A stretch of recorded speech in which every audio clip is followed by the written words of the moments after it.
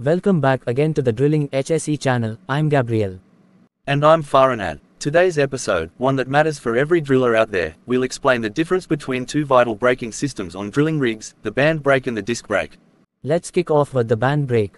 This is a simple mechanical brake made of a flexible steel band lined with high friction material. The band wraps around a cylindrical brake drum attached to the drawworks shaft.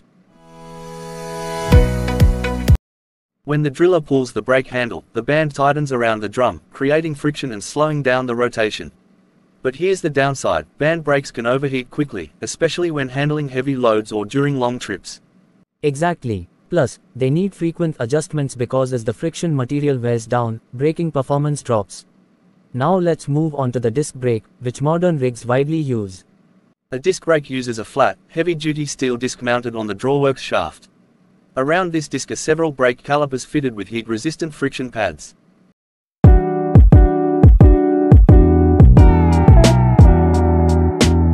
When the brake system is activated, whether through hydraulic, pneumatic, or electric hydraulic pressure, these calipers squeeze the disc from both sides, generating friction and stopping the shaft's rotation.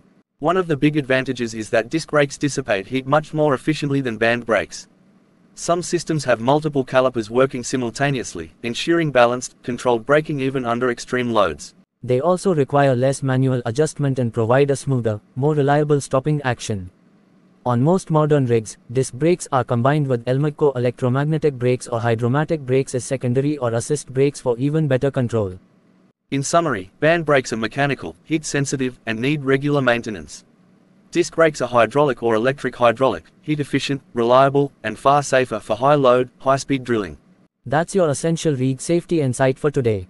Subscribe to the Drilling HSE channel for more breakdowns and safety knowledge. Stay sharp, stay safe, and see you in the next video.